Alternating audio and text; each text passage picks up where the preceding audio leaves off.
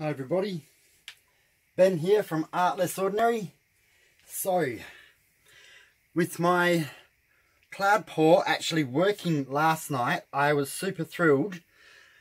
So I'm going to do another one, but if you don't know me by now, I love purple. So I'm going to do a purple cloud pour, but I'm hoping to try to do it in a ring pour instead of just a straight pour.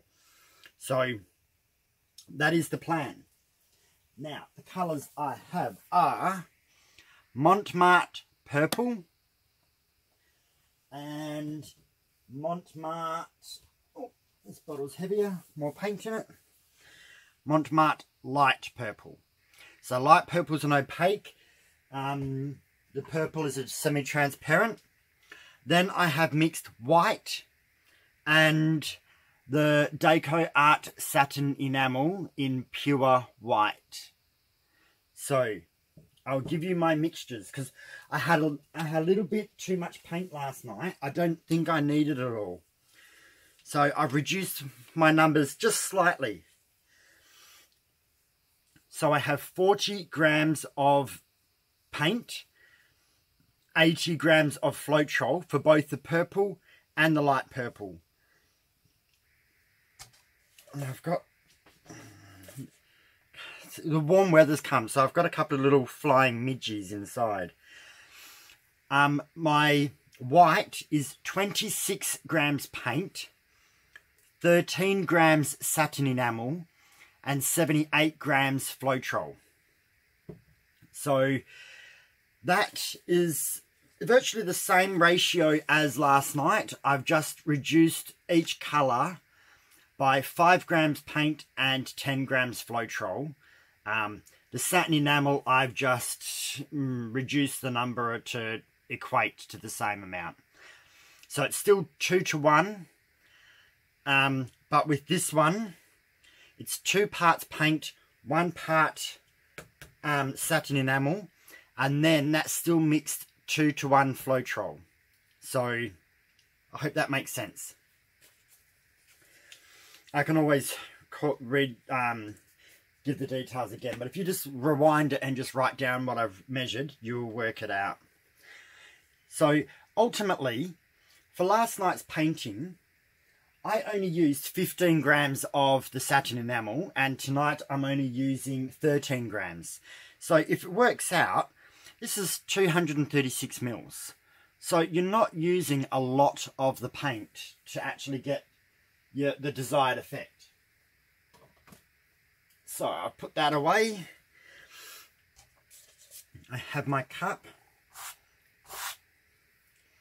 You know, I've had a couple of midges flying around and they're very frustrating because I'm doing my best to keep them out of their paintings.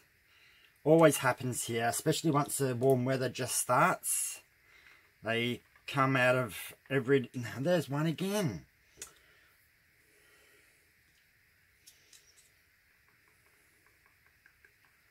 Alrighty. So I put a little bit of white in the bottom. I don't want too much because that too much at the bottom that comes out last will give you that big white in the middle. You kind of want it a little bit mixed in. Nope, couldn't catch him. So I'm going to do the same. I'm going to pour it in down the side. Doing smaller amounts at first because this will be in the center, and then increasing it as the cup gets more full. You increase the amount that you put in.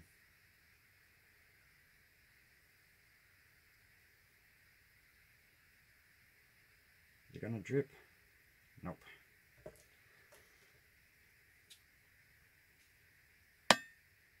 So the reason I use this paper cup is because it is able to be bent to a spout.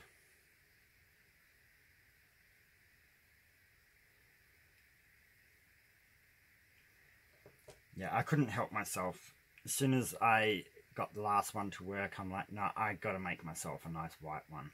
I mean a purple one.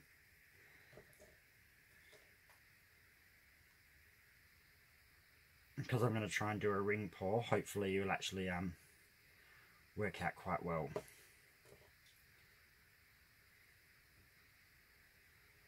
So just in case, I'm going to put in a larger amount of white now, because if I have too much paint for the cup, I will be using the purples on the edges as a flow extender.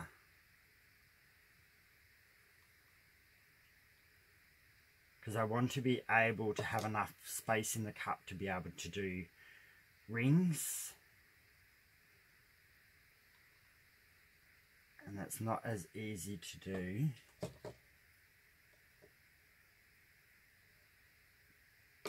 Don't know what that was, but I could see it, a thick piece moving in the cup.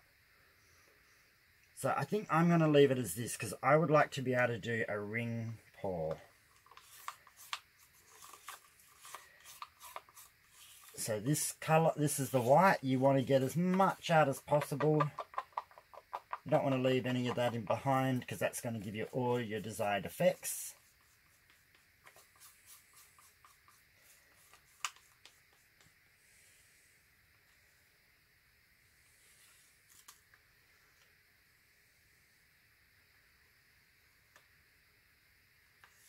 Alrighty. Now I'm going to put this aside.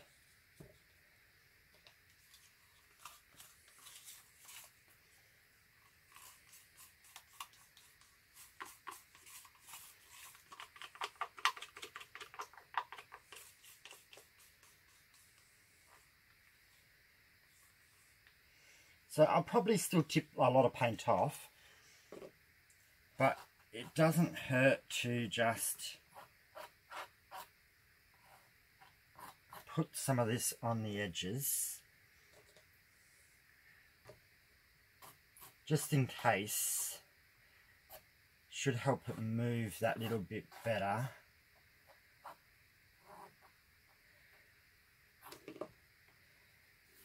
And I do have my corner catcher aside, just in case I feel I need to use it. But I actually don't think I will need to. But might as well have it there ready in case.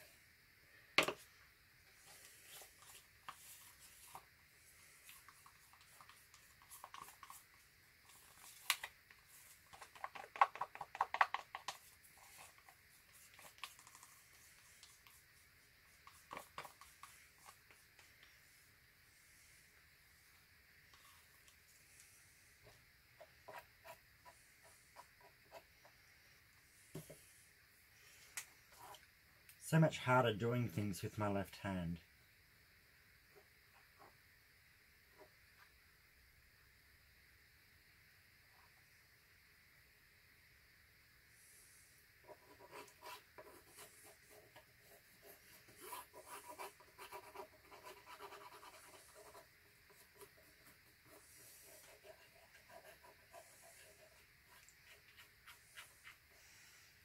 There's a fair bit of paint here. I might as well paint that very corner, because they're the ones I have the most issue with, are these corner bits. Just so there's something there in case it doesn't go all the way over the corner properly.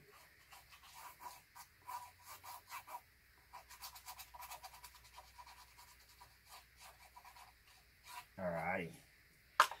And I'm actually going to do the same with this purple. Just get the paint on that corner,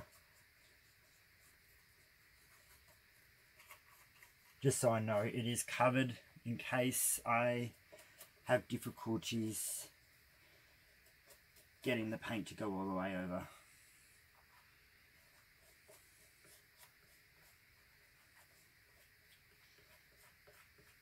You can tell transparent to an opaque. Alrighty. So we are getting some effects in this cup already a little bit. So We're going to pinch it. Now I'm going to do my best to do a ring. Let me just make sure it is recording before I go ahead. Yep, that time is going up. Sorry I do that, but if I don't and I waste the whole video, it's just quite frustrating for 2 seconds just to check, make sure it is recording. Okay.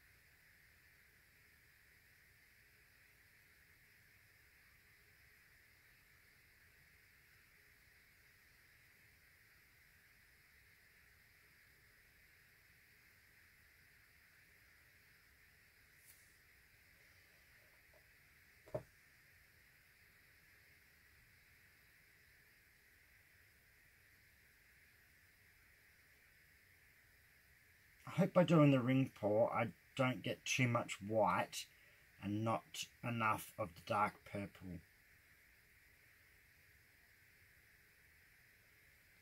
That would be a little bit frustrating. But that's also the reason why we do these test runs.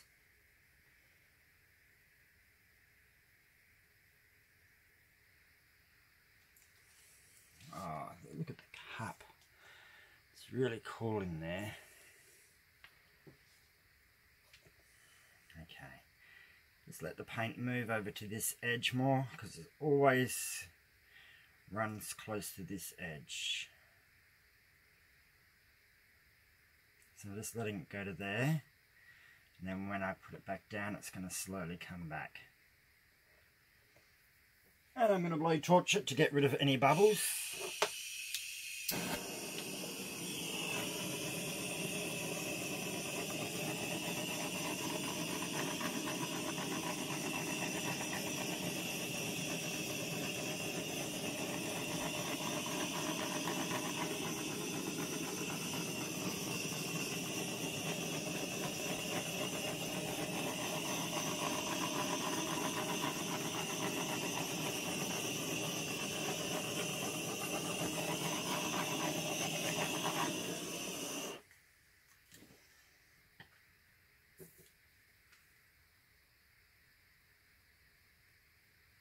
Something there.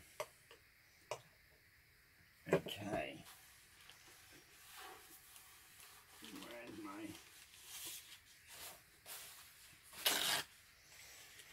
Get one of my paper towels ready. Oh, I haven't even got my gloves on. What am I doing?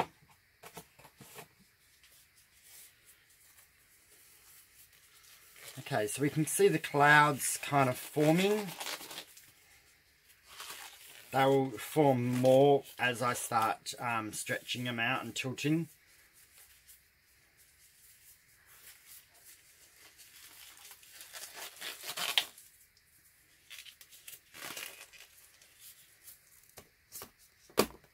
Get my corner catcher up here. Oops, oh, I'm making a mess. Get my corner catcher ready. I've torn my glove, but it should be okay. Okay, so first of all, I'm just going to go side to side. Cover the canvas without going over the edges. Or try not to go over the edges.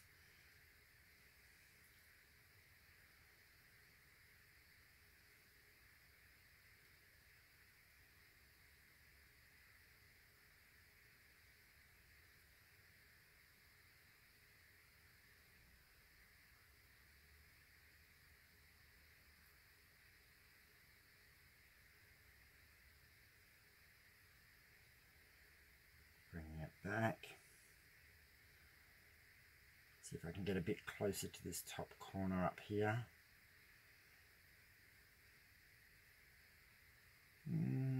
It's going to start going over. Alright, so now I've got to work out which way do I want to go first. Let's go this way. I'm going to keep the corner catcher there for the moment and re-tip off afterwards, because I think I have a lot of paint, but to get it over those corners I'm going to lose a lot, so I thought if I do this, we'll see how this goes. In the corner, bring it back a bit, take that off, and then put it here so I can hold the canvas a bit better. Bring it down.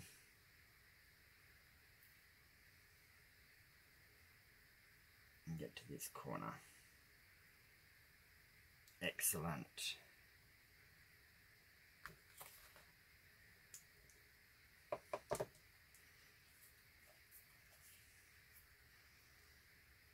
So we can see little cloud cells forming.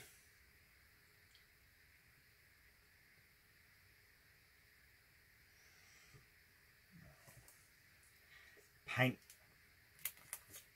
is going to want to go this way better. I'm going to destroy that ring if I did that top one first and then did the bottom.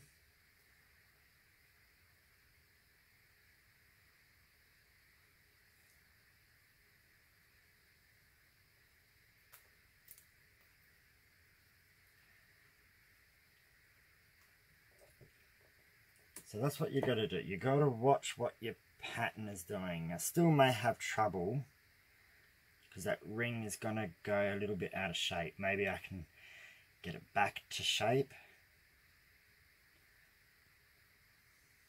Yeah, I should be able to. Okay.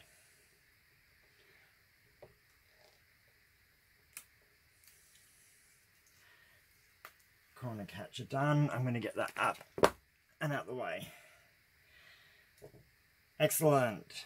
Now, let's just move this paint around. Get some... Just got to get the paint to move over itself a bit. I'm going to try and get rid of this swirl here. There's that little midgie again. It's upsetting me. Alright, that's it. I just found that was just a little bit distracting having that. And that was because I used the corner catcher. It caused that to kind of have a funny shape to it.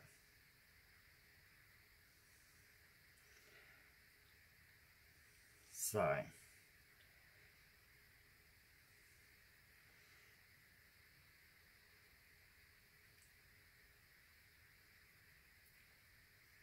I might try off a little bit in this bottom corner, only because I don't want to lose this darker purple that I have up here. So just going to take some paint off.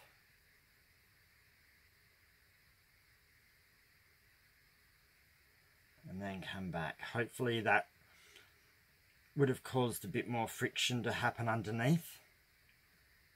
And cause some pearls. Pearls, cells, clouds. I kind of think of them as cloud pearls.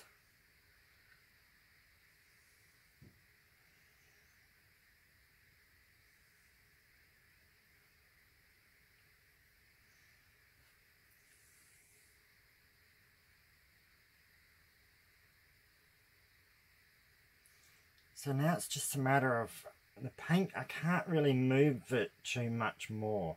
I'm going to always have that same pattern in the middle.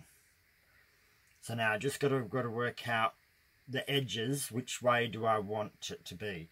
Do I want to scrunch it up this way? which will kind of give me a big purple space down the bottom here, but then it kind of looks a little bit sparse. So should I bring it back, squash in all those kind of lines a little bit, and I think that gives me a much better pattern by scrunching those up that I did. Now my corners should be good, but I'm just going to check them while I'm here. Yeah. I don't think I can do too much more with this, because a lot of it's not going to move too much more unless I try and tip a lot off a corner, when I think I'm pleased with it. I didn't really want that centerpiece to be right in the center, but I can't really move it off any more than what it already is. So I'm going to call the movement of this done, but I am going to give it another torch. Oops, just flicked a bunch of paint down my room. Sorry. I just saw paint flick off and land on everything. Oh. So now just going to give it another little torch, get rid of some bubbles and see if it causes any more pearls to form, clouds to form, whatever we would like to call them.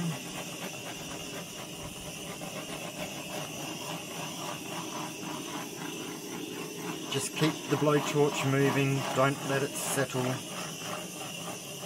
Alright, that's good enough. Now, what is that?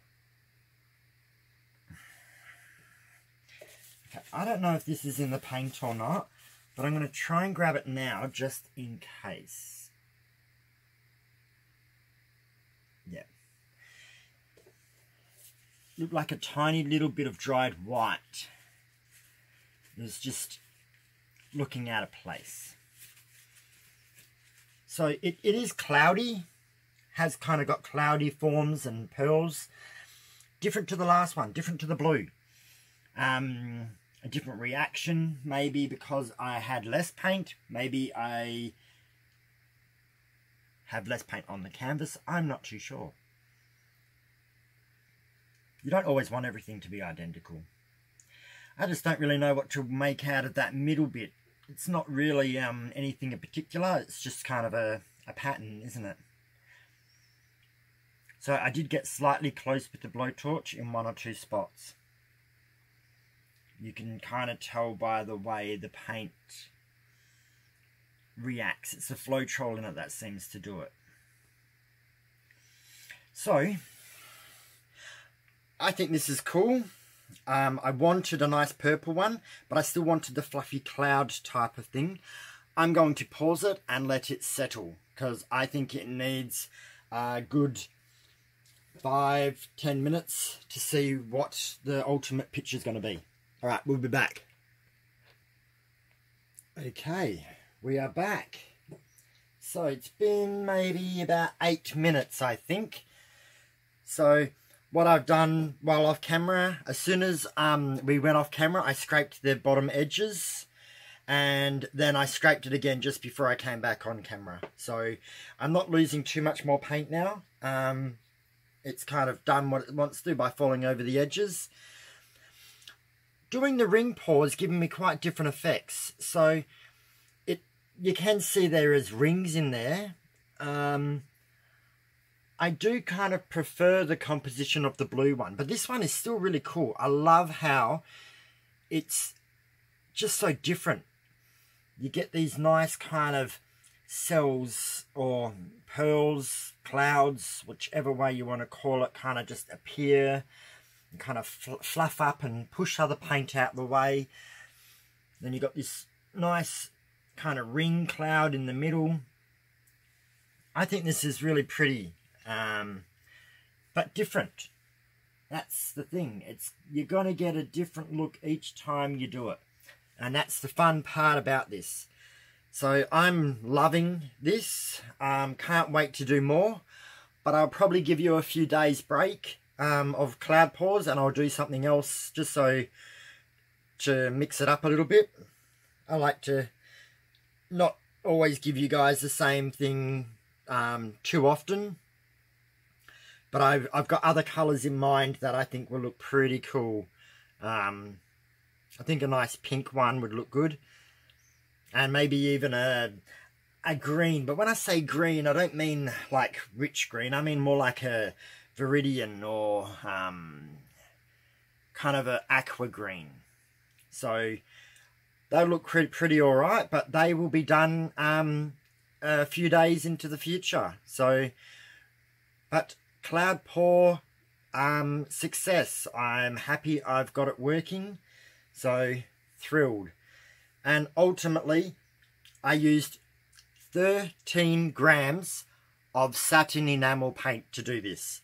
So that jar is quite happily going to last me quite a while to do paintings like this. So it may cost a little bit more initially to get it compared to like your marte in the big bottles, but it's a good thing to do because you are going to get beautiful effects and kind of stuff that you don't always get by using the normal paints that you use. And I just love my cup. It looks so beautiful in there. I don't know if you guys can see it or not, but I love looking at the cups before I throw them away. My grandma used to always read tea bags, so I think my cups are a little bit more fun to look at than a tea bag cup.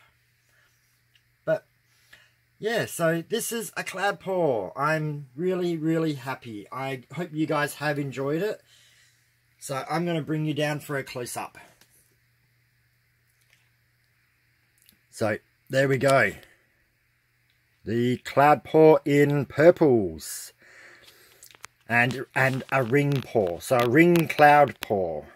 I like combining the two different names to kind of make a technique. But let's have a quick look at these clouds.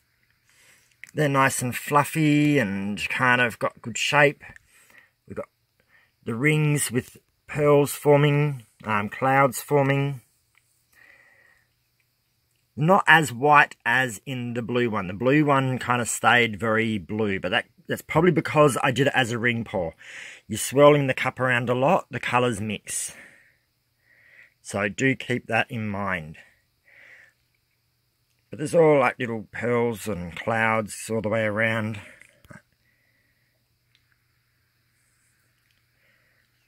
Really interesting. So that's where I got a little bit close with the blowtorch. See how they've kind of reacted a little bit? So try not to do that. It happens sometimes also when you're doing Dutch pours as well, I notice. But this is it. I hope you guys like it. And I would like to say thanks to all the subscribers. I've got 304, is it? 304 subscribers, and I'm so happy. You guys are what make me want to do things differently, to show you new stuff and try out new paints. I can only buy new paints every so often. I don't make any money off anything. This is just stuff I do for fun. So it takes time and effort, but I love it. I enjoy painting. I hope you guys like watching what I create. So thank you.